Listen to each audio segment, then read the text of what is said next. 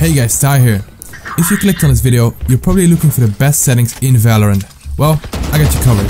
In this video, I will show you the best settings within Valorant and the best out of the game tweaks and things you could do to boost your FPS and gain the best competitive advantage. First, why would settings I found be the best? Well, I got years of competitive gaming experience behind me, and in every single game, I'm going through all the settings to get the best competitive advantage. Whether it's through ping, FPS, through sound.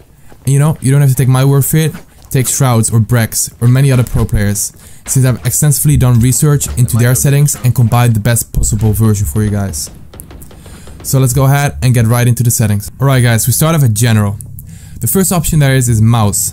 While aiming and sensitivity is a topic for another video, I quickly get into mine. I use 0.3 with 400 DPI. I transferred this over from CSGO where I use a very low sense.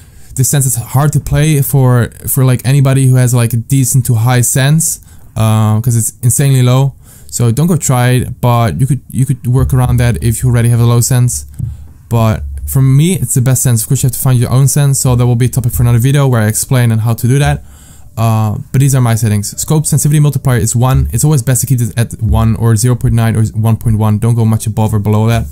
Invert mouse off. Cycle previous weapons reps inventory off.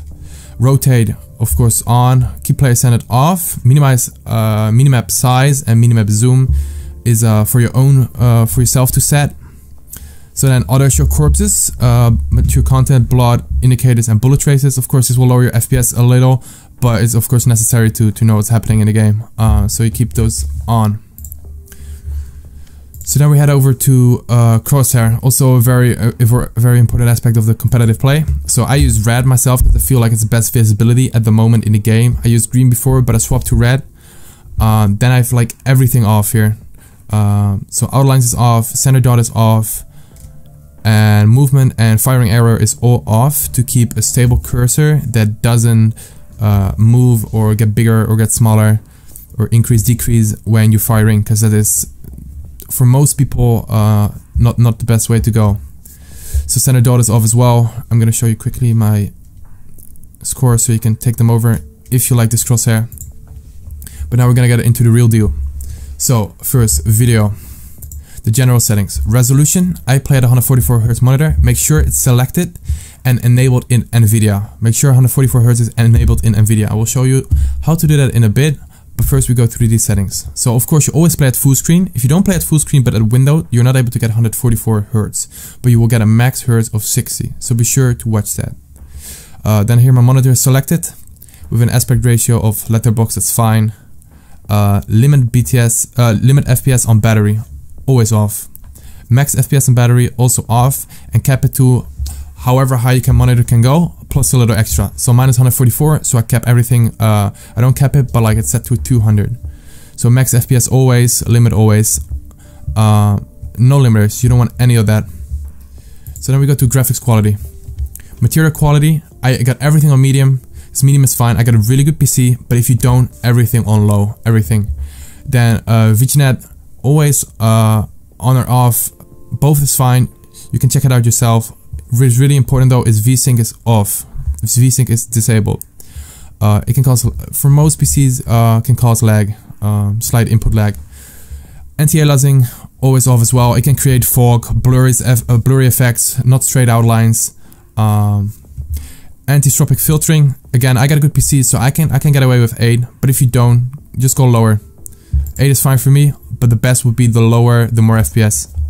Improve clarity off, because this isn't a good competitive feature. It's only gonna add fog.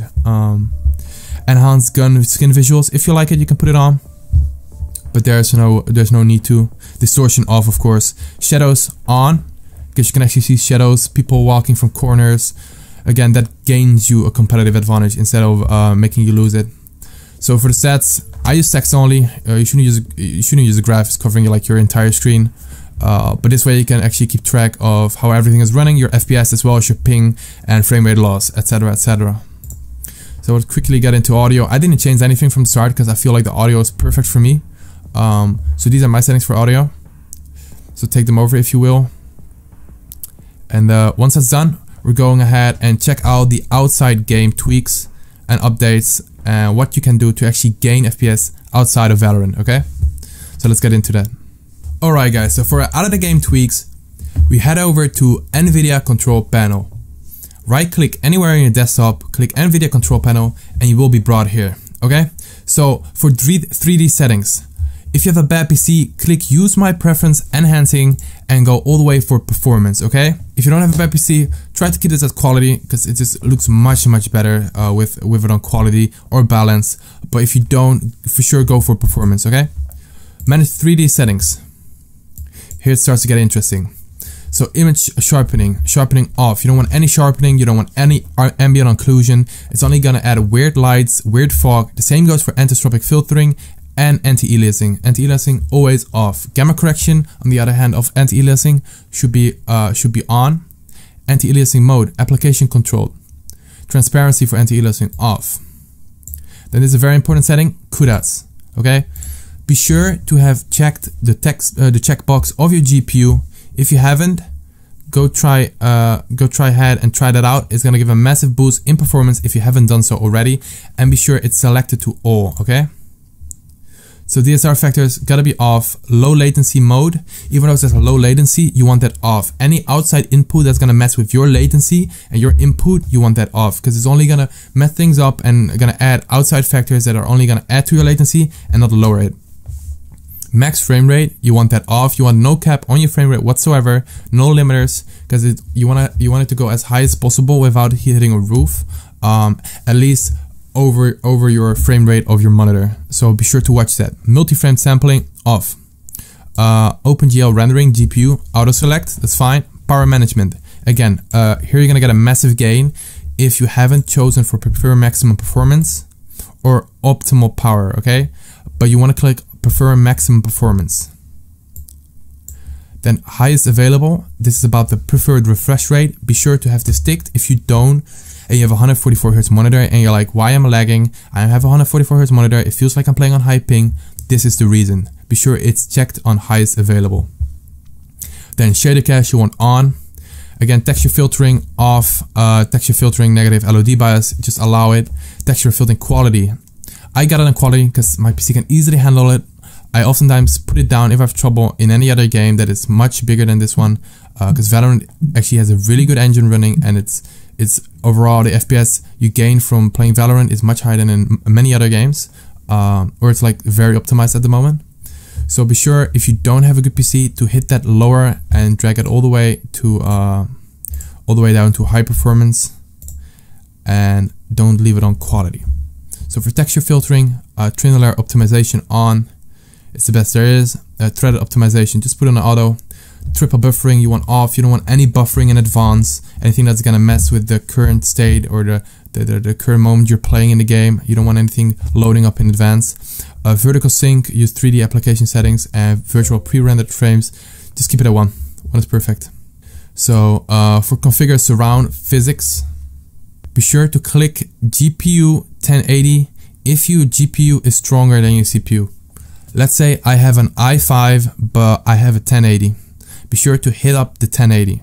If I have i7 or like an i7 8700K with a 1080, both can be considered fine, but overall the GPU is most often the better option, okay?